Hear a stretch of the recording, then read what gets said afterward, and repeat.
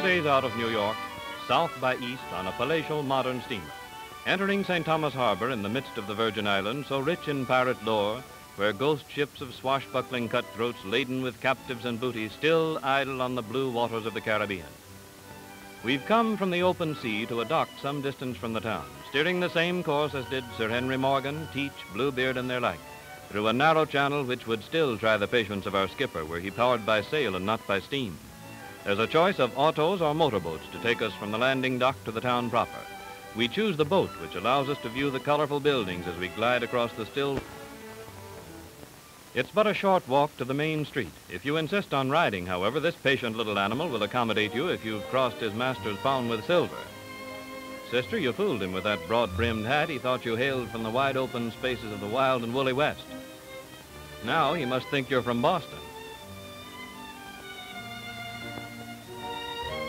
To the right, Emancipation Park, supposed to be the place where in 1848 the proclamation freeing the slaves in the Danish West Indies was read to the multitude.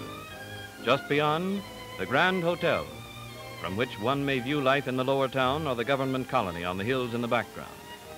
Visiting friends in St. Thomas is often a task as well as a pleasure. Many of the streets seem like endless stairways, sometimes flights with as many as 100 steps. The influence of the old world in the front yard of the new. Everything's all right as you approach St. Thomas, but it's all left the moment you land. Traffic signs or police will change your walking or driving habits of a lifetime within a few minutes. And if by any chance you're looking for a particular address, you'll find that your English or even high school French is of no assistance, as the markers are still in the language of old Denmark, from whom the United States purchased the islands in 1917. Open drains lead water from torrential rains from the hills to the sea. The hills were denuded of trees by early colonizers who mistakenly associated them with disease then prevalent on the island.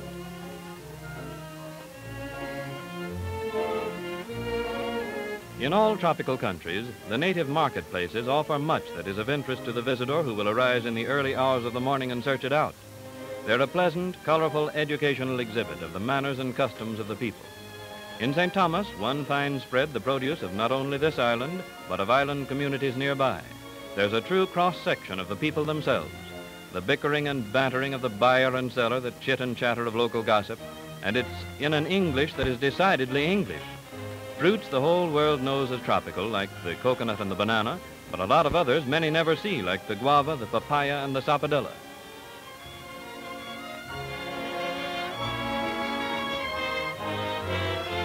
This little native maid has come to market on 4 legs instead of 2. The Cooperative store down near the wharf sells native handicraft articles and specialties which range from woven hats, bags, and so on, to guavas preserved in rum and packaged in colorful containers. Truly French creations, for many of the woven hats and bags are made by the wives and daughters of French fishermen. Styles may come and styles may go, but if you visit St. Thomas for any length of time, you'll probably find yourself wearing one of these light, colorful, and comfortable chapeaux. A vast assortment in size, weave, and color to suit any taste or type of beauty. How do you like this one?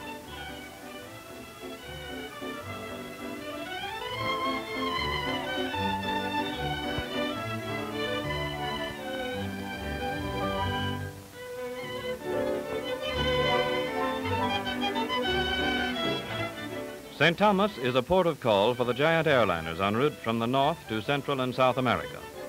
This modern influence has left its mark on the community through the naming of one of its large contiguous bodies of water, Lindbergh Bay, in honor of the illustrious flying colonel who landed there on his goodwill trip to South America.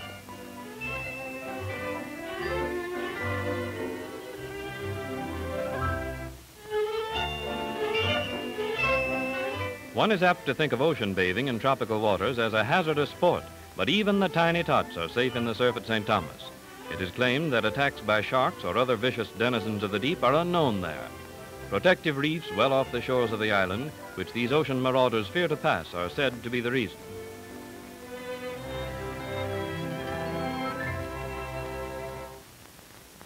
Conveniently located in an important Southern Ocean lane, St. Thomas has for centuries attracted vessels which stopped there to take on supplies, reship their cargoes, or refuel.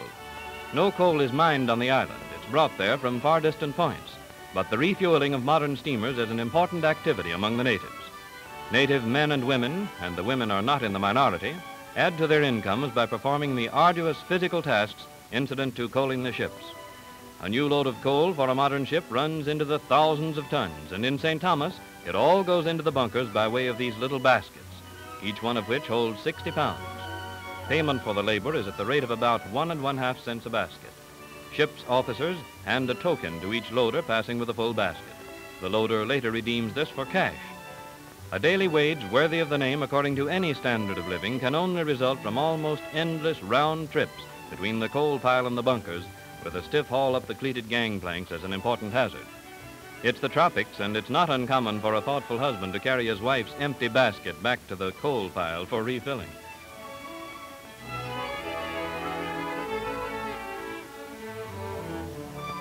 High in the hills, one finds a seat which commemorates the activities of Sir Francis Drake. He was, you will recall, the heroic British adventurer, explorer, privateer, and admiral, whose vast and maybe legendary wealth still provides the basis for numerous get-rich-quick promotions. The seat looks down on Magens Bay and out over a broad expanse of the Atlantic Ocean. Drake and others sailed their vessels in these difficult waters. In the light of the problems presented because of tide and wind, present-day sailors regard this performance as quite a nautical feat.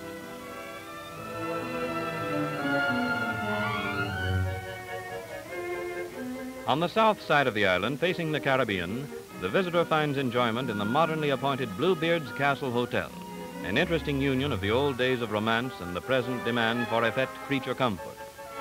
The hotel is a development of a Simon Pure pirate castle named for its most colorful owner, Edouard de la Barbe Bleue. Not the Bluebeard who killed so many wives, but another hardy buccaneer so named because his beard is said to have had a tinge of blue. Bluebeard chose the spot as a lookout, possibly for vessels he might attack. We climb the hill to look in on a remaining page of the history of a romantic, if not a glorious age. From the hotel veranda, the quaint town of St. Thomas encircling the harbor below immediately impresses one with the characteristic of the sturdy Danes who developed it centuries ago.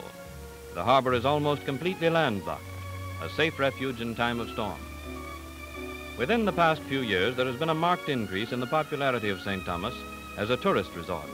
It is now an American possession, distinctively tropical in appearance and customs, and it's easily reached by fast steamships from America's largest centers of population. The comforts of the old Castle Hotel have had a great deal to do with the development of this popularity. The spacious landscaped grounds include broad terraces lined with palm and mahogany trees, which afford cooling shade in which to linger for rest and refreshment while enjoying an absolutely unforgettable view. Let's watch carefully and see what excites the interest of these ladies.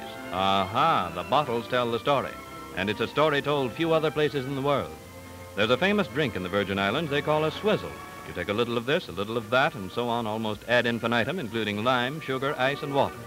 The most popular dispensing agents seem to be a combination of scientific chemists and engineers, so precise is their sense of quantity and so expert their manipulative ability. Ja, das ist ein Schwizzlestick. The business end goes into the assorted liquids in the pitcher, the other end between the palms of the hands.